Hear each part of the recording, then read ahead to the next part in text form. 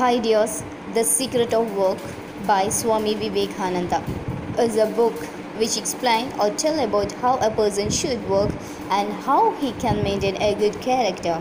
Secret of work സ്വാമി വിവേകാനന്ദൻ്റെ വളരെ നല്ലൊരു ബുക്കാണ്. അതിൽ എക്സ്പ്ലെയിൻ ചെയ്യുന്നത് ഒരു മനുഷ്യൻ എങ്ങനെയായിരിക്കണം, അദ്ദേഹത്തിൻ്റെ വർക്ക് അല്ലെങ്കിൽ അദ്ദേഹത്തിൻ്റെ ക്യാരക്ടർ എങ്ങനെ മെയിൻറ്റെയിൻ ചെയ്യാം എന്നതാണ് ഈ ഒരു എസ്സേയിലൂടെ പറയുന്നത്.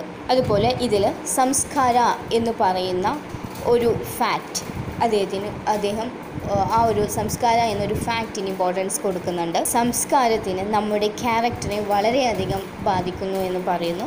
ഒപ്പം നമ്മുടെ ക്യാരക്ടർ ഫോം ചെയ്യുമ്പോൾ നമ്മുടെ മൈൻഡിൽ മാറുന്ന ഇഫക്ട്സിനെ പറ്റിയും അദ്ദേഹം പരാമർശിക്കുന്നുണ്ട്. പിന്നീട് അദ്ദേഹം പറയുന്നത് നമ്മുടെ ജോലിയെ നമ്മൾ വേർഷിപ്പ് ചെയ്യണം, നമ്മൾ ആരാധിക്കണമെന്ന് പറയണം, എങ്കിൽ മാത്രമേ നമുക്ക് ശാന്തിയും സമാധാനവും കിട്ടുള്ളൂ എന്ന് പറയുന്നുണ്ട്. ഒരു മനുഷ്യൻ എപ്പോഴും സ്പിരിച്വലി സ്ട്രോങ് ആയിരിക്കണം, ഒപ്പം എഡ്യൂക്കേറ്റഡും ആയിരിക്കണം.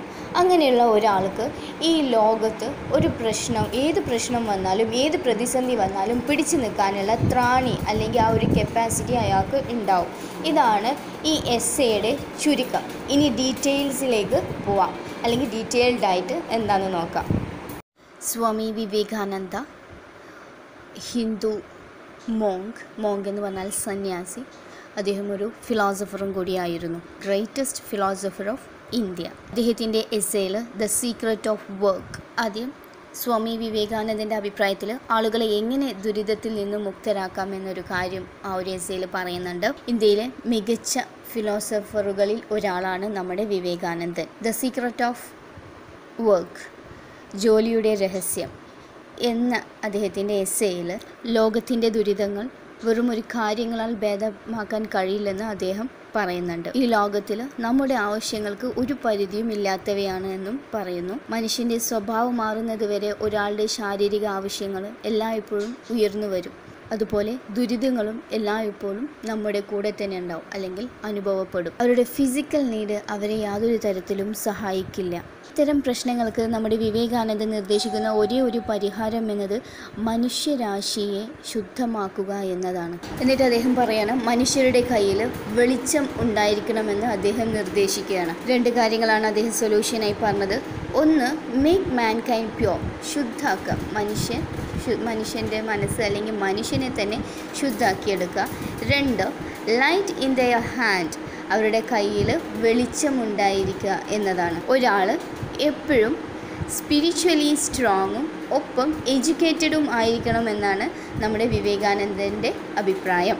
എന്ന് വെച്ചാൽ ഒരാൾ ആത്മീയമായി ശക്തനും ആയിരിക്കണം, ഒപ്പം വിദ്യാസമ്പന്നനുമായിരിക്കണം. ഇപ്പോൾ സ്പിരിച്വലി സ്ട്രോങ് ആയ ഒരാൾക്ക് അല്ലെങ്കിൽ ഒരു മനുഷ്യൻ താൻ ആഗ്രഹിക്കുന്ന മറ്റെല്ലാ കാര്യങ്ങളിലും അയാൾക്ക് ശക്തനായിക്കൊണ്ട് അല്ലെങ്കിൽ സ്ട്രോങ് ആയി തന്നെ നിൽക്കാൻ പറ്റുമെന്നതാണ്. അപ്പോൾ ലോകത്തിലെ ദുരിതങ്ങൾ മാത്രമേ അവസാനിക്കുള്ളൂ എന്ന് പറയുന്നു. ഒപ്പം ഇതിലൂടെ നമുക്ക് ചെയ്യാൻ പറ്റുന്ന മറ്റൊരു കാര്യം ഒരു ചാരിറ്റബിൾ അല്ലെങ്കിൽ ഒരു അഭയ കേന്ദ്രം ഉണ്ടാക്കിയെടുക്കുക.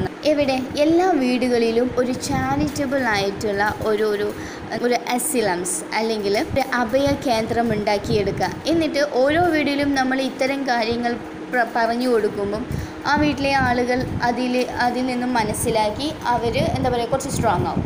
അങ്ങനെ ഓരോ വീട്ടിലും ഇങ്ങനെ ചെയ്യുകയാണെങ്കിൽ ആ ഒരു ലോകം തന്നെ മാറ്റാൻ പറ്റുമെന്നാണ് നമ്മുടെ വിവേകാനന്ദൻ്റെ അഭിപ്രായം. ഇനി അദ്ദേഹത്തിൻ്റെ അഭിപ്രായത്തിൽ ജോലിയുടെ സ്വഭാവം എന്തായിരിക്കണം അല്ലെങ്കിൽ അത് എന്താണ് എന്ന് പറയാണ്. ജോലിയുടെ സ്വഭാവം വിശദീകരിക്കുന്നത് വിവേകാനന്ദൻ ഭഗവത്ഗീതയുടെ വാക്കുകൾ ഉദ്ധരിച്ചുകൊണ്ടാണ്. അത് നിരന്തരം അല്ലെങ്കിൽ തുടർച്ചയായി പ്രവർത്തിക്കാനും നിർദ്ദേശിക്കുന്നു. എവിടെയെങ്കിലും നല്ലത് ചെയ്യാത്ത ഒരു ജോലിയും ഞങ്ങൾക്ക് ചെയ്യാൻ കഴിയില്ല. അതുപോലെ എവിടെയെങ്കിലും എന്തെങ്കിലും ദോഷം വരാത്ത ഒരു ജോലിയും ഉണ്ടാകരുത്. അതുകൊണ്ട് തന്നെ എല്ലാ ജോലിയും അനിവാര്യവും നല്ലതും തിന്മയും ചേർന്നതാണെന്ന് അദ്ദേഹം പറയുന്നു. അപ്പോൾ ഏതൊരു ജോലിക്കും മെറിറ്റ്സും ഡിമെറിറ്റ്സും ഉണ്ടാവും. അതിൽ നല്ലത് തിരഞ്ഞെടുക്കാനുള്ള സ്വാഭാവിക മനസ്സ് നമുക്കുണ്ടായിരിക്കണം എന്നതാണ്.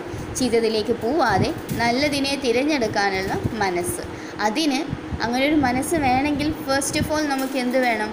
നമ്മുടെ ഉള്ളിൽ കട്ടിയുള്ള സ്പിരിച്വൽ ഉണ്ടാവണം, അല്ലെങ്കിൽ ഒരു സ്പിരിച്വാലിറ്റി ഉള്ള ഒരാളായിരിക്കണം.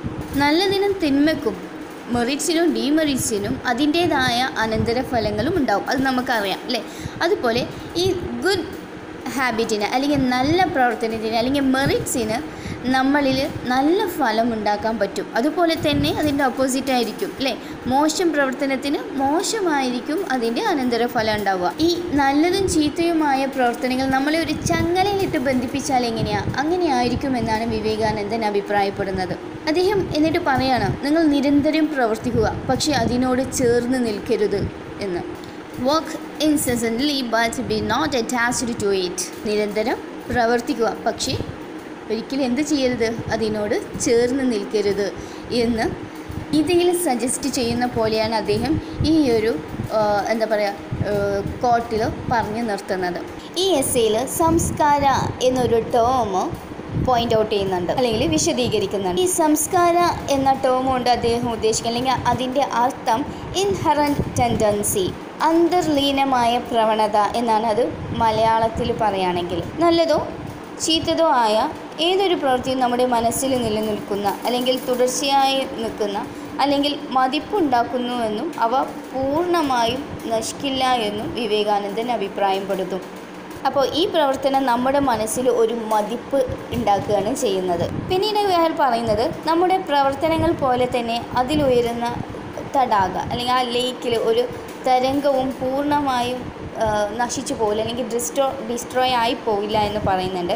പക്ഷേ അങ്ങനെ അതവിടെ സ്റ്റോപ്പ് ആയാലും അല്ലെങ്കിൽ അത് അവിടെ നശിക്കാതെ വീണ്ടും ഒരു തരംഗമായി അല്ലെങ്കിൽ ഒരു വേവ് ആയിട്ട് വീണ്ടും പ്രവർത്തിച്ച് അത് വീണ്ടും വരാനുള്ള ഒരു സാധ്യത ഉണ്ട് എന്ന് പറയാം. അപ്പോൾ നമ്മുടെ പ്രവർത്തനത്തെ ഒരു തടാകത്തിലെ വേവ്സുമായിട്ട് ലിങ്ക് ചെയ്യാണ് അല്ലെങ്കിൽ ഒരു ലേക്കിലെ വേവ്സുമായിട്ട് അദ്ദേഹം ലിങ്ക് ചെയ്ത് പറയുകയാണ്. ഈ വേവ്സ് വരുന്നു അല്ലേ, അത് തിരിച്ചു വന്ന് അവിടെ നശിക്കുന്നു അല്ലേ. പക്ഷേ അത് ശരിക്കും അവിടെ നശിക്കുകയല്ല, വീണ്ടും വീണ്ടും അത് തിരയടിച്ച് മുന്നോട്ട് തന്നെ വരികയാണ്. എന്ന പോലെ തന്നെ നമുക്ക് നല്ലൊരു സംസ്കാരം അല്ലെങ്കിൽ നല്ലൊരു സ്വഭാവം ഉണ്ടെങ്കിൽ എന്തെങ്കിലും കാരണം കൊണ്ട് അത് നശിക്കില്ല, വീണ്ടും എന്ത് ചെയ്യും, അത് മുന്നോട്ട് തന്നെ വന്നുകൊണ്ടിരിക്കും. ഇത്തരത്തിലുള്ള ആ ഒരു ക്വാളിറ്റിയെയാണ് നമ്മൾ സംസ്കാരം എന്ന് വിളിക്കുന്നത് അല്ലേ. ആക്ച്വലി അത് തന്നെയാണ്, നല്ലൊരു പോയിൻ്റാണ് നമ്മുടെ വിവേകാനന്ദ ഇവിടെ സൂചിപ്പിക്കുന്നത്. പിന്നീട് അദ്ദേഹം അതിൽ കൂട്ടിച്ചേർക്കുന്ന മറ്റൊരു കാര്യമാണ് നമ്മുടെ ശരീരത്തിലെ ഓരോ മൂവ്മെൻറ്റ്സും ഓരോ ചലനവും നമ്മൾ ചിന്തിക്കുന്നത്, വാട്ട് വി തിങ്ക്, അല്ലെങ്കിൽ ഓരോ ചിന്തയും മനസ്സിൻ്റെ കാര്യങ്ങളിൽ അത്തരത്തിലുള്ള ഒരു മതിപ്പുണ്ടാക്കുകയാണ്.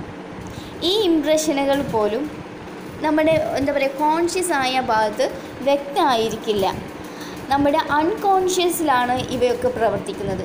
ഓക്കെ, അപ്പോൾ ഓരോ മനുഷ്യൻ്റെ സ്വഭാവം നിർണ്ണയിക്കുന്നത് ഇത്തരത്തിലുള്ള ഇംപ്രഷനുകളുടെ ആകെ മൊത്തത്തിലുള്ള ഒരു എന്താ പറയുക ആ ഒരു ടോട്ടാലിറ്റിയാണ്. ഓക്കെ, അപ്പോൾ നമ്മുടെ ഒരു സ്വഭാവത്തിൻ്റെ ക്വാളിറ്റി നമ്മൾ പുറമേ വെച്ച് കെട്ടുന്നതല്ല, അൺകോൺഷ്യസ്ലി നമ്മൾ ചെയ്യുന്ന കാര്യങ്ങളാണ്. ഒരാളെ കാണിക്കാൻ വേണ്ടി ചെയ്യുന്നതല്ലാതെ നമ്മുടെ അൺകോൺഷ്യസ്ലി നമുക്കായിട്ട് തോന്നുന്ന കാര്യങ്ങൾ, നല്ല നല്ല കാര്യങ്ങളെയാണ്. അപ്പോൾ ഇങ്ങനെ ചെയ്യുമ്പോൾ നമുക്ക് തന്നെ നമ്മളോട് ചില സമയത്ത് ഇംപ്രഷൻസ് തോന്നാറുണ്ട്. നിങ്ങളിലും അത്തരത്തിലുള്ള ഇംപ്രഷൻസ് വന്നിട്ടുണ്ടാവാം. ഒരാളെ കാണിക്കാതെ സ്വയം ഒരു സഹായം ചെയ്യുമ്പോൾ അല്ലെങ്കിൽ നല്ലൊരു കാര്യം നല്ലൊരു പ്രവൃത്തി ചെയ്യുമ്പോൾ ആ ഒരു ഫീല് ഏതൊരു മനുഷ്യനിലും ഉണ്ടാവാം. ആ ഒരു മനുഷ്യൻ്റെ സ്വഭാവമാണ് ആ മനുഷ്യൻ്റെ സ്വഭാവം നിർണ്ണയിക്കുന്നതും അയാൾക്ക് നല്ല ക്യാരക്ടറാണ് അല്ലെങ്കിൽ ചീത്ത ക്യാരക്ടറാണ് എന്നുള്ളത് മറ്റുള്ളവർ പറയുന്നതും. അപ്പോൾ ഇത്തരത്തിലുള്ള ഇംപ്രഷനുകളാണ് ഒരാളുടെ സ്വഭാവം തീരുമാനിക്കുന്നത് എന്ന് നമ്മുടെ വിവേകാനന്ദൻ പറയുന്നു. ഇനി ഈ ഒരു എസ്സേയിൽ മനുഷ്യനെയും ആമയും തമ്മിൽ വിവേകാനന്ദൻ താരതമ്യപ്പെടുത്തുന്നുണ്ട്. നല്ല സ്വഭാവമുള്ള ഒരു മനുഷ്യന് ആമയുമായിട്ടാണ് വിവേകാനന്ദൻ താരതമ്യപ്പെടുത്തുന്നത്. അപ്പോൾ ഒരു മനുഷ്യനെയും ആമയും തമ്മിൽ താരതമ്യപ്പെടുത്തുന്നുണ്ട്. ആമ അതിൻ്റെ കാലുകളും തലയും ഷെല്ലിനുള്ളിൽ മറച്ചു വെക്കുന്നത് പോലെ നമ്മൾ ഷെൽ കഷ്ണങ്ങളാക്കി തകർക്കുമെങ്കിൽ അത് ആഗ്രഹിക്കുന്നില്ലെങ്കിൽ അത് പുറത്തു വരില്ല. അപ്പോൾ ഒരു ആമ അതിൻ്റെ കൈയും കാലും തലയൊക്കെ ഉള്ളിലോട്ടിട്ടിരിക്കുമല്ലോ, നമ്മൾ അതിൻ്റെ ഷെല്ല് അടിച്ചു പൊട്ടിച്ചാലും അത് ആഗ്രഹിക്കാതെ അതിൻ്റെ കൈയും തലയൊന്നും പുറത്തിടില്ല. എന്നതുപോലെയാണ് സ്വഭാവമുള്ള ഒരു മനുഷ്യന് ഒരിക്കലും തൻ്റെ ആദർശ തത്വങ്ങൾ അല്ലെങ്കിൽ അയാളുടെ പ്രിൻസിപ്പിളിൽ നിന്നും ഒരു മാനദണ്ഡങ്ങളിൽ നിന്നും അയാൾ ഒരിക്കലും വ്യതിചലിക്കില്ല. അതിൽ തന്നെ ഉറച്ചു നിൽക്കാനുള്ള കപ്പാസിറ്റി ആ ഒരു സ്വഭാവമുള്ള മനുഷ്യർക്ക് ഉണ്ടാവും. അത്തരത്തിലുള്ള ഒരുവന് അവൻ്റെ ഉദ്ദേശങ്ങൾ, അയാളുടെ തിങ്കിങ് പ്രോസസ്സ്, ചിന്താ പ്രക്രിയ, അതുപോലെ ശാരീരിക അവയവങ്ങൾ എന്നിവയിൽ പോലും അവന് പൂർണ്ണ നിയന്ത്രണം ഉണ്ടായിരിക്കുമെന്ന് അദ്ദേഹം പറയാണ്. അങ്ങേയറ്റം പ്രതിസന്ധികളിൽ ഏർപ്പെടുന്ന ഒരാൾ, അല്ലെങ്കിൽ ആ ഒരു പ്രതിസന്ധി ഘട്ടത്തിൽ നിൽക്കുമ്പോൾ പോലും ഒരു നല്ല സ്വഭാവ ഗുണമുള്ള ഒരാൾ ഒരിക്കലും ഒരു തിന്മയോ പാപമോ ചെയ്യില്ല എന്ന് വിവേകാനന്ദൻ പറയുന്നു. അത്തരം ഒരാൾ ഒരു ദുഷ്പ്രവൃത്തിയും ചെയ്യില്ല. അയാൾക്ക് അയാളുടെ ആന്തരിക ശക്തികളെ നിയന്ത്രിക്കാനുള്ള ഒരു കഴിവ് അയാൾക്കുണ്ട്. അവൻ്റെ റിയൽ പാത്ത്, അല്ലെങ്കിൽ ശരിയായ ആ ഒരു വഴിയിൽ നിന്നും അവൻ്റെ ഇച്ഛയിൽ നിന്ന് അവനെ വ്യതിചലിപ്പിക്കാൻ നമ്മളെ കൊണ്ടൊന്നും കഴിയില്ല, അല്ലെങ്കിൽ മറ്റു ഘടകങ്ങൾ കൊണ്ടൊന്നും അവനെ വ്യതിചലിപ്പിക്കാൻ നമ്മളെ കൊണ്ട് കഴിയില്ല. ഈ താരതമ്യവുമായാണ് വിവേകാനന്ദന് ഈ ഒരു എസ്സേയിൽ പറയുന്നത്. ആമയും മനുഷ്യനും തമ്മിലുള്ള താരതമ്യപ്പെടുത്തുന്നത് ഇതിലൂടെയാണ്. ഈ എസ്സേയിൽ അൺഅറ്റാച്ച്ഡ് എന്ന് പറയുന്ന ഒരു ടേം പറയുന്നുണ്ട്, അല്ലെങ്കിൽ ആ ഒരു സംഭവം എന്താണെന്ന് നോക്കാം. നമ്മൾ നിരന്തരമായി പ്രവർത്തിക്കണം, പക്ഷേ നമ്മുടെ പ്രവർത്തനങ്ങൾ ഒരിക്കലും ആഴത്തിലുള്ള മതിപ്പ് ഉണ്ടാക്കാൻ അനുവദിക്കരുത് എന്നാണ് ഇതിൽ പറയുന്നത്. അത് നമ്മുടെ പ്രവൃത്തി, ജോലി, ചിന്ത ഇവയെ ബാധിക്കരുത് എന്നും അദ്ദേഹം പറയാണ്. ഈ എസ്സേയിൽ പറയാണ്, ഈ ലോകത്ത് ഭൂരിഭാഗം ആളുകളും അടിമകളെ പോലെയാണ് ജോലി ചെയ്യുന്നത്, അതുപോലെ തന്നെ അടിമകളെ പോലെ പ്രവർത്തിക്കുകയും ചെയ്യുന്നു എന്ന് പറയുന്നു. ഇത്തരത്തിലുള്ള ജോലിയിൽ നമുക്ക് സന്തോഷം കണ്ടെത്താൻ കഴിയില്ല. അതൊരു ശരിയായ കാര്യമാണ്. നമ്മളുടെ പാഷൻ അല്ലാത്ത ഒരു ജോലി, നമ്മൾ മണി ഓറിയൻറ്റഡ് ആയിട്ട് പോവുകയാണെങ്കിൽ ഒരിക്കലും നമുക്കതിൽ സന്തോഷം കണ്ടെത്താനും പറ്റില്ല, അത് ആസ്വദിക്കാനും പറ്റില്ല. നമ്മൾ ഇഷ്ടപ്പെട്ട ജോലി ചെയ്യുകയാണെങ്കിൽ അത് എത്ര റിസ്ക് ആണെങ്കിലും നമുക്കത് എൻജോയ് ചെയ്ത് നമുക്ക് ആസ്വദിച്ചുകൊണ്ട് ചെയ്യാവുന്ന ഒരു ജോലിയാണ്.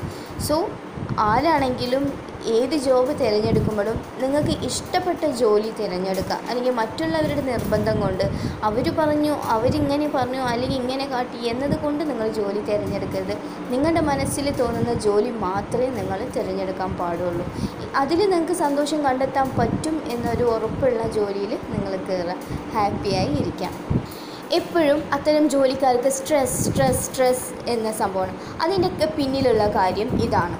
നമ്മൾ ഇഷ്ടപ്പെടാത്ത ജോലി, അല്ലെങ്കിൽ ഇന്ന ജോലിക്ക് ഇത്ര വേതനം കൂടുതൽ കിട്ടുമെന്ന് പറയുമ്പോൾ ആ പൈസയ്ക്ക് വേണ്ടി നമ്മൾ ജോലി ചെയ്യുന്നത് കൊണ്ടാണ് നമുക്ക് ഇത്തരത്തിലുള്ള സ്ട്രെസ്സും ദുരിതങ്ങളും ബുദ്ധിമുട്ടുകളും അനുഭവിക്കുന്നത്. അത് തന്നെയാണ് നമ്മുടെ വിവേകാനന്ദനും പറയുന്നത്. അങ്ങനെ ഒരു സ്ട്രെസ്സുള്ള ജോലിയാണെങ്കിൽ നമ്മുടെ ലൈഫ് പോലും എന്തായിരിക്കില്ല, ഹാപ്പി ആയിരിക്കില്ല. അറ്റാച്ച്മെൻറ്റ് കൊണ്ട് അടിമത്തമാണ് എന്നാണ് നമ്മുടെ സ്വാമി വിവേകാനന്ദൻ പറയുന്നത്. ബോണ്ടേജ് ഭയങ്കരമായ ഒന്നാണ് അല്ലേ? അതിനാൽ നമ്മളെല്ലാവരും ഈ അടിമത്തത്തിൽ നിന്നും മുക്തരായിരിക്കണം. പിന്നീട് ഈ എസ്സേയിൽ അദ്ദേഹം പറയുന്നത്, നമ്മൾ പ്രോഫിറ്റായി ഒന്നും പ്രതീക്ഷിക്കാതെ നമുക്ക് പ്രവർത്തിക്കാൻ കഴിയുന്ന 2 വഴികളെക്കുറിച്ചാണ് അദ്ദേഹം പറയുന്നത്. ഇതിലൊന്നാമത്തേതാണ് സ്നേഹം. സ്നേഹമുള്ള പ്രവൃത്തിയിൽ ചെയ്യുമ്പോൾ തീർച്ചയായും നമുക്കതിൽ സന്തോഷം കണ്ടെത്താൻ പറ്റും.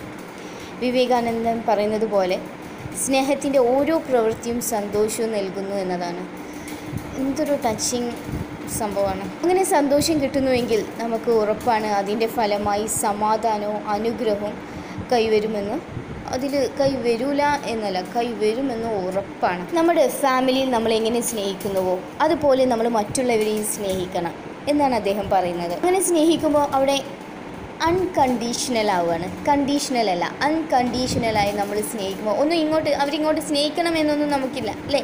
നമ്മുടെ അമ്മ, അച്ഛൻ, ബ്രദേഴ്സ് നമ്മൾ അടിപിടിയൊക്കെ കൂടും, പക്ഷേ നമുക്ക് എത്ര തന്നെ അടിപിടി കൂടിയാലും നമുക്ക് അവരോട് സ്നേഹമുണ്ട്. അതുപോലെ നമ്മൾ തിരിച്ച് എല്ലാവരെയും സ്നേഹിക്കുക. അങ്ങനെ സ്നേഹിക്കുമ്പം നമുക്ക് ഇനി ഒരു പക്ഷേ നമ്മളെ വെറുക്കുന്നവരെ ആയിരിക്കും നമ്മൾ സ്നേഹിക്കേണ്ടി വരിക. ഓക്കെ, അങ്ങനെ വെറുക്കുമ്പോഴും അല്ലെങ്കിൽ നമ്മൾ ഇഷ്ടപ്പെടാത്ത ഒരാളോട് നമ്മൾ സ്നേഹത്തോടെ നിൽക്കുകയാണെങ്കിൽ നിങ്ങൾക്കൊരു ബുദ്ധിമുട്ട് വരുന്ന സമയത്ത് ഒരു പക്ഷേ നിങ്ങളുടെ ശത്രു തന്നെ ആയിരിക്കും നിങ്ങളെ സഹായിക്കാനും എത്തുക. ഓക്കെ, അപ്പോൾ ഒരു ഗിവ് ആൻഡ് ടേക്ക് പോലെയാണ്. നമ്മൾ നല്ലത് കൊടുത്താൽ തീർച്ചയായും നമുക്കും നല്ലത് മാത്രമേ വന്നു ചേരുള്ളൂ. ഇനി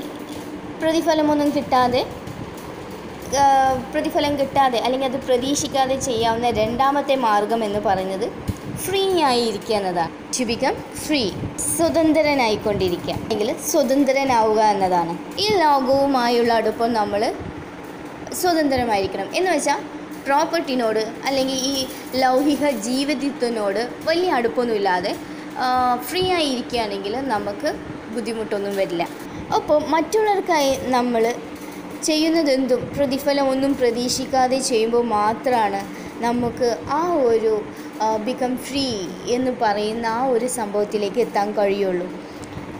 ഇനി നോക്കുക, നമ്മുടെ പാരൻസിനെ നമ്മൾ വയസ്സാവുമ്പോൾ നോക്കുന്നത്, നമ്മൾ കുട്ടികളാവുമ്പം അവർ നമ്മളെ നോക്കുന്നത് അല്ലേ, ഒക്കെ ഒരു സ്നേഹത്തിൻ്റെ പുറത്താണ്. തിരിച്ചവർ തരുന്ന ഒരു ഉറപ്പുമില്ല അല്ലേ. ഇപ്പോഴത്തെ കാലത്ത് പാരൻസിനെ ഓൾഡ് ഏജ് ഹോമിലാക്കുന്നതും ചെറിയ കുട്ടികളെ ഹോസ്റ്റലിലും മറ്റു സ്ഥലത്തും ആക്കുന്നുണ്ട്. ഓക്കെ, അത് റയർ കേസുകളിൽ. അല്ലാതെ നമ്മൾ കോമണായി അത് ഇവിടെ പറയുന്നത് പോസിറ്റീവായ കാര്യമാണ് കേട്ടോ. നമ്മൾ മക്കളെ സ്നേഹിക്കുന്നത് പോലെ, അല്ലെങ്കിൽ മക്കൾ പാരൻസിനെ സ്നേഹിക്കുന്നത് പോലെ എന്നാണ്. അപ്പോൾ പ്രതിഫലമായി നമ്മൾ ഒന്നും പ്രതീക്ഷിക്കാതെ നമ്മുടെ കുട്ടികൾ അവർക്കായി എന്തും ചെയ്യുന്നുവെന്ന് വിവേകാനന്ദൻ പറയുന്നു. ഓക്കെ, നമ്മുടെ കുട്ടികളോട് ഏത് മനോഭാവമാണോ തോന്നുന്നത്, അതേ മനോഭാവമായിരിക്കണം നമുക്ക് മറ്റുള്ളവരെ കാണുമ്പോഴും തോന്നേണ്ടത്. പ്രകൃതിയുടെ അടിമത്തിൽ നിന്ന് നമ്മൾ സ്വതന്ത്രമായിരിക്കണം. അതുപോലെ നമ്മുടെ മനസ്സിൻ്റെ യജമാന്മാരെ പോലെ പ്രവർത്തിക്കണം. നമ്മൾ നമ്മുടെ ഹാർട്ടിൻ്റെ കിങ് ആയിരിക്കണം. ഓക്കെ, അപ്പോൾ നമുക്ക് യാതൊരു പ്രശ്നവും ഫീൽ ചെയ്യില്ല. അപ്പോൾ അവർക്കുള്ളതുപോലെ തന്നെ ഈ പ്രകൃതി വ്യക്തമായി കാണും. ഈ പ്രകൃതിയിലെ എല്ലാ ബ്യൂട്ടിഫുള്ളായ കാര്യങ്ങളും നമുക്ക് ആസ്വദിക്കാനും സ്നേഹിക്കാനും എല്ലാത്തിനും പറ്റുമെന്നാണ് പറയുന്നത്. അപ്പോൾ വളരെ പ്രസക്തമായ ഒരു എസ്സേ ആണിത്, ദ സീക്രട്ട് ഓഫ് വർക്ക്.